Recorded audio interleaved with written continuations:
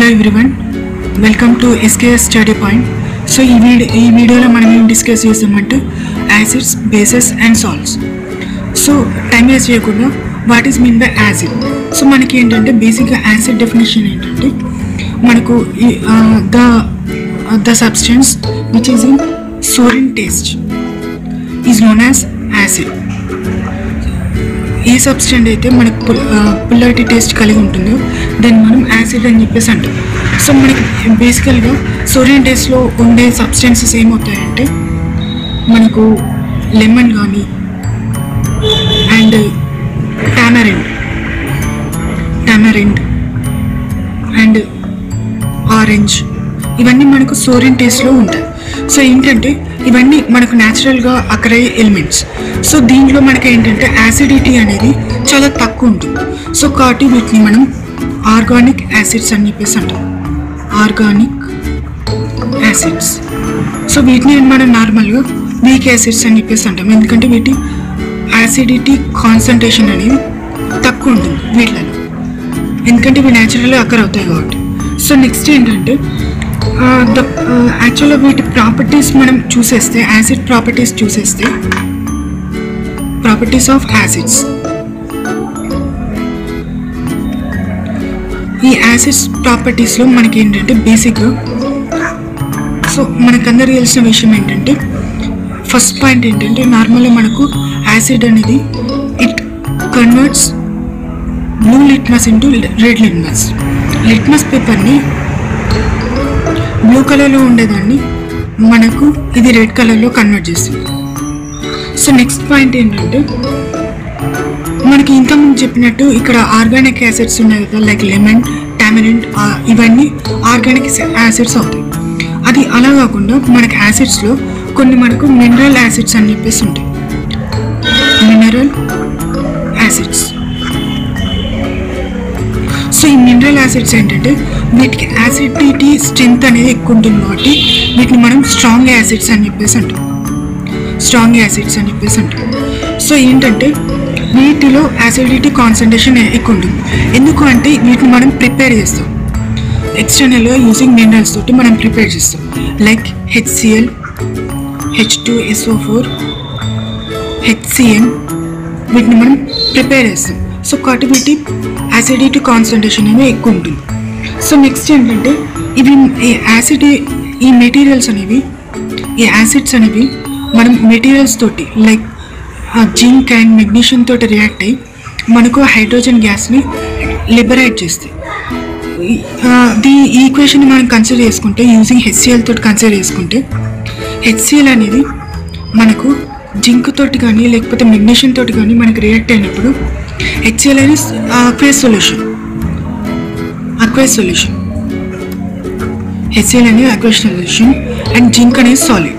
So ఈ రెండు react అయినప్పుడు మనకేమవుతుందంటే జింక్ క్లోరైడ్ అనేది జనరేట్ అవుతుంది. జింక్ క్లోరైడ్ ప్లస్ మనకి ఇక్కడ ఏమవుతుందంటే హైడ్రోజన్ గ్యాస్ అనేది లిబరేట్ అవుతుంది.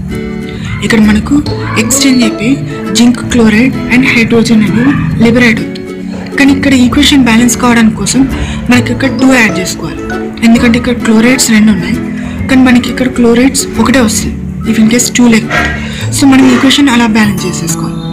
సో నెక్స్ట్ ఏంటంటే ఇఫ్ ఇన్ కేస్ ఇది సోడియం బైకార్బోనేట్స్ తోటి కానీ లేకపోతే హైడ్రోజన్ కార్బోనేట్స్ తోటి కానీ రియాక్ట్ అయినప్పుడు మనకి ఏంటంటే కార్బన్ డైఆక్సైడ్ లిబరేట్ అవుతుంది.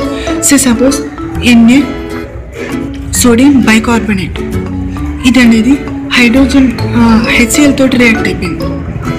HCl తోటి రియాక్ట్ అయినప్పుడు మనకి ఏమవుతుందంటే మనకు sodium chloride NaCl sodium chloride plus H2O plus carbon dioxide అనేది రిలీజ్ అవుతుంది. సో కానీ మనకి ఇక్కడ ఈక్వేషన్ బ్యాలెన్స్ చేసుకోవడానికి ఇక్కడ 2 NaCl యాడ్ చేయాలి. ఎట్ ది సేమ్ టైం ఇక్కడ మనకు హైడ్రోక్లోరిక్ యాసిడ్స్ 2 moles తీసేసుకోవాలి. తీసుకున్నప్పుడు ఈ ఈక్వేషన్ బ్యాలెన్స్ అవుతుంది. సో అంటే ఏంటంటే బైకార్బోనేట్స్ తోటి యాసిడ్ రియాక్ట్ అయినప్పుడు మనకి కార్బన్ డైఆక్సైడ్ అనేది రిలీజ్ అవుతుంది. ఇది నెక్స్ట్ ప్రాపర్టీ. సో తర్వాత ప్రాపర్టీ ఏంటంటే యాక్చువల్లీ మనకి ఇక్కడ యాసిడ్స్ అండ్ బేసెస్ అని ఎలా డిఫైన్ చేస్తామంటే the acid which produces H+ ions in aqueous solution. aqueous solution అంటే బేసిక్గా వాటర్.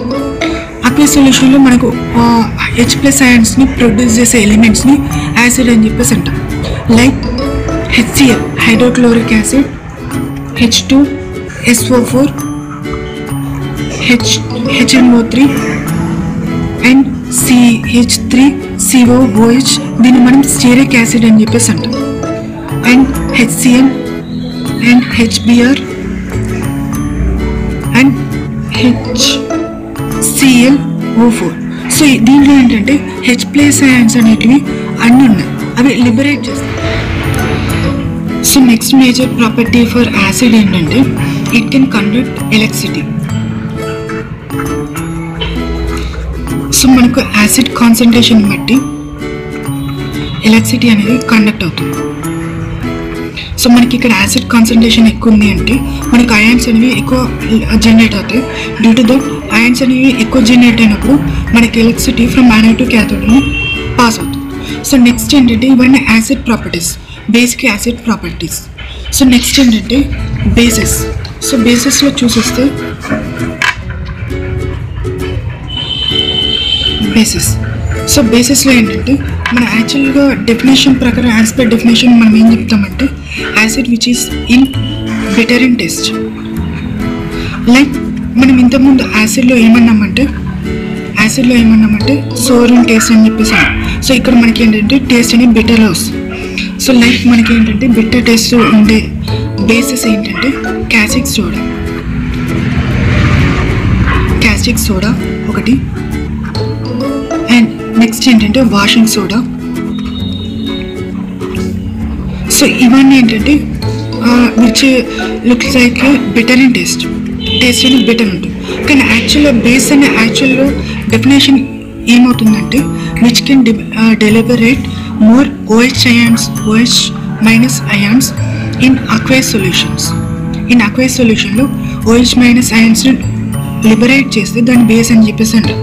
యాజ్ పర్ అర్నియస్ థియరీ ఏం చెప్తుందంటే OH మైనస్ అయాన్స్ని ఎక్కువ లిబరేట్ చేస్తే దాన్ని బేస్ అని చెప్పేసి అంటాం. సో మన కేటగిరీస్ బేస్లో చాలా వస్తాయి. సో మనం ప్రాపర్టీస్ని చూసేసుకుంటే ప్రాపర్టీస్లో మనకి ఏంటంటే బేసెస్లో మనకి నెంబర్ ఆఫ్ ప్రాపర్టీస్ వస్తాయి లైక్ యాసిడ్లో వచ్చినట్టు. సో ఫస్ట్ ప్రాపర్టీ ఏంటంటే మనకి ఇక్కడ లిట్మస్ పేపర్ ఉంటుంది. ఆ లిట్మస్ పేపర్ని మనకి రెడ్ని బ్లూలోకి కన్వర్ట్ చేస్తుంది. లిట్మస్ పేపర్ రెడ్ కలర్లో ఉంది, బ్లూ కలర్లోకి కన్వర్ట్ అవుతుంది. సో నెక్స్ట్ ఏంటంటే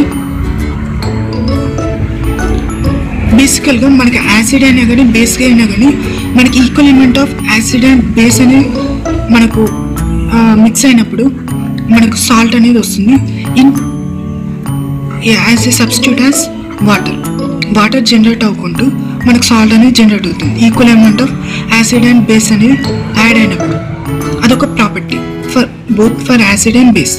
సో నెక్స్ట్ ఏంటంటే మనకి ఇక్కడ బేసెస్లో 3 types ఆఫ్ బేసెస్ ఉంటాయి. ఒకటి ఏంటంటే మెటల్ ఆక్సైడ్స్లో మనకి ఏంటంటే 3 types ఉంటాయి. అంటే మనకు ఆక్సైడ్స్లో ఉండేటి అన్నిటి బేసెస్ కిందకి వచ్చేస్తాయి. లైక్ మనకు sodium hydroxide, Na2O sodium hydroxide, and క్విక్లైమ్ అంటే కాల్షియం హైడ్రాక్సైడ్. సో ఈ రెండు మనకి బేసెస్ కిందకి వస్తాయి. సో ఇవన్నీ మెటల్ ఆక్సైడ్స్. సో నెక్స్ట్ ఏంటంటే మెటల్ హైడ్రాక్సైడ్స్ అని చెప్పేసి వస్తాయి. మెటల్ హైడ్రాక్సైడ్స్ ఏంటంటే మనకు OH మైనస్ అని చెప్పేసి వస్తాయి. సో ఇక్కడ ఏంటంటే O అని వస్తే దాన్ని ఆక్సైడ్స్ అని చెప్పేసి అంటాం. ఇవన్నీ మెటల్ ఆక్సైడ్స్ కిందకి వచ్చేస్తాయి. నెక్స్ట్ ఏంటంటే మెటల్ హైడ్రాక్సైడ్ కిందకి వచ్చేటి ఏంటంటే sodium hydroxide and calcium hydroxide, దాన్ని మనం CaOH2 అని చెప్పేసి అంటాం. సో నెక్స్ట్ ఏంటంటే అమోనియం హైడ్రాక్సైడ్ NH4OH. సో ఇవన్నీ మనకి దేని కిందకి వస్తాయంటే బేసెస్ కిందకి వస్తాయి. సో నెక్స్ట్ ఏంటంటే మెటల్ కార్బనేట్స్ కూడా బేసెస్ కిందకి వచ్చేస్తాయి. లైక్ మెటల్ కార్బనేట్స్ అంటే మనకి ఏమొస్తాయి, sodium carbonate Na2CO3 and calcium carbonate CaCO3 and hydrogen carbonate HCO3. So ఇవన్నీ బేసెస్ కిందకి వచ్చేస్తాయి. సో మనకేంటి ప్రాపర్టీస్లో చూసేసుకుంటే నెక్స్ట్ మనకు వచ్చే ప్రాపర్టీ ఏంటంటే బేస్ కూడా నార్మల్ ఎలక్ట్రిసిటీని కండక్ట్ చేస్తుంది యాజ్ పర్ కాన్సన్ట్రేషన్. ఎలక్ట్రిసిటీని కండక్ట్ చేస్తుంది. It can conduct electricity as per concentration level of base. As a concentration increase అవుతాయి మనకి ఇక్కడ ఏంటంటే అయాన్స్ జనరేట్ అవుతాయి. Due to that ions generate అయినప్పుడు మనకి ఏమవుతుంది కరెంట్ అనేది పాస్ అవుతుంది. సో నెక్స్ట్ ఏంటంటే బేసెస్ అనేవి యాసిడ్తో రియాక్ట్ అయినా యాసిడ్స్ అనేవి బేసెస్తో రియాక్ట్ అయినా ఆ ప్రాసెస్ని మనం న్యూట్రలైజేషన్ అని చెప్పేసి అంటాం.